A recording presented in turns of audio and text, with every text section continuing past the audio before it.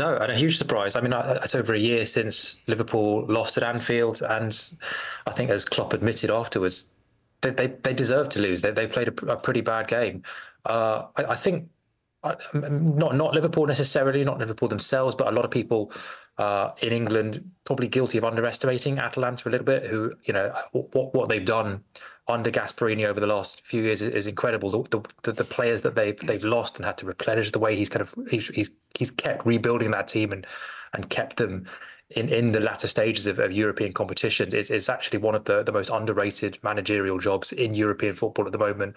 And you can see the way that Liverpool were almost threatened every time they gave the ball away. The way that Atalanta were cutting them open. So yeah, it has been it's a slightly weird atmosphere around the club, around Liverpool the last few days. Obviously with the protest over ticket price and things like that, and Klopp obviously slightly concerned that was going to feed into performances on the pitch. I don't think that's necessarily what happened tonight. I think they were just outplayed by a better side who had a great night. But I think it just adds to that kind of this sense of slight chaos and uncertainty around the club at the moment. Sam, was it a case, as Jonathan alludes to there, that Liverpool underestimated Atalanta, and perhaps we all did, that kind of slight Premier League arrogance that we are the best league and therefore Liverpool should go and walk this competition? Yeah, look, there's no doubt that the Premier League has much greater resources than clubs like Atalanta, and even when you look at some of the great Italian teams that are still in the competition, like Milan and Roma, Liverpool are still the team that you would fancy. I think the unusual thing about this, and I totally get your point about this sort of misplaced sense of English confidence that sometimes trips up our teams in Europe, but actually Atalanta have been on a really poor run. I mean, I was kind of fascinated as the goals started going in to look at how they were doing, and I think they've only won one of their last 6 league games. So perhaps the arrogance, if indeed there was any arrogance, let's say confidence, wasn't entirely misplaced. As Jonathan mentioned, Liverpool haven't lost at Anfield since February of last year. I mean, that's the astonishing part of this result. They just don't lose games at home, and certainly not that kind of margin. So that's the sort of fascinating part of it, really. I would think that it does feel a bit of an outlier as a result for Liverpool. I mean, they've had such a good season, and they're still in it. They're still in the league. I notice a few people saying now that they should give up the second leg, play a second. Jamie Carragher said play a second string and just go all out for the league. I mean, that is a viable argument. I mean, a club of Liverpool size can't go into a second leg just with no expectation of winning. So I don't think something that Klopp will do. But it's an unusual result, and I think these things do happen in a season. And Atalanta's form didn't point to it.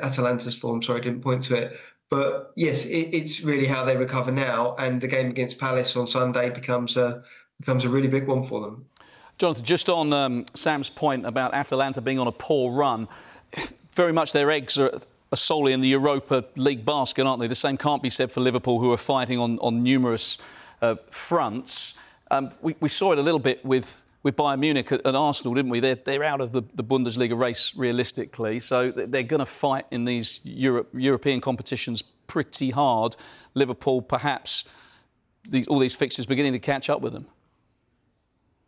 Yeah, I think what this underlines is it is so tough competing in 4 competitions, not just because of the fatigue and the sort of the relentless schedule, but also the different kinds of games that you face. There, you could argue that there isn't really a team like Atalanta who play like Gasperini's Atalanta do in the Premier League. It's almost a kind of unfamiliar test for them, and not just for Liverpool, which is why Atalanta have gone unbeaten in the Europa League this season. A lot of teams have found their style very awkward to counter.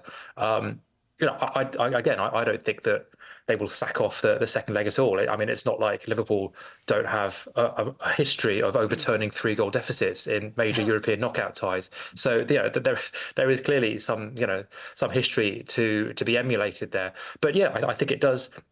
As well as going out of the FA Cup, as well as the draw against United at the weekend, losing the lead of the Premier League. I don't know. I don't know if it's catching up with them, but I think this is the sort of thing that if you're chasing down 4 competitions, there are going to be bumps in the road. There are going to be times when results tend to pile up against you, and it's how they deal with this kind of adversity. It's how they do, it's how the first 10 minutes go against Crystal Palace. Is there any hangover? Is there any fatigue in the legs, or do they go at it, or do they just get back on the horse? Because I think what we've seen from Klopp's Liverpool is they have this incredible ability to put the last result behind them and come back fresh next time. That said, Sam, is Liverpool's season in danger of unravelling? Look, I can see where it's going with the Klopp announcement, and with hindsight, I'm sure people will say, well, if your manager says sort of 4 or 5 months before the end of the season that he's leaving, then you put yourself in a difficult position. I think from Liverpool's point of view, there was no good time to announce when Klopp was going. Clearly, once they started looking at alternatives, or rather his successor, the news was going to get out. So in that way, they were stuck between a rock and a hard place, really. They had to make the announcement. But in terms of it unravelling, I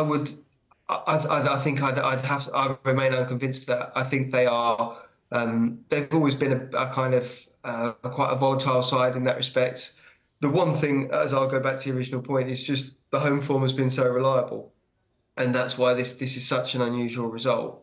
But no, in terms of unravelling, I don't see that yet. I think as a team they've come through much more difficult situations, in particular last season, and seem to have steadied the ship. So I would be surprised if that happened.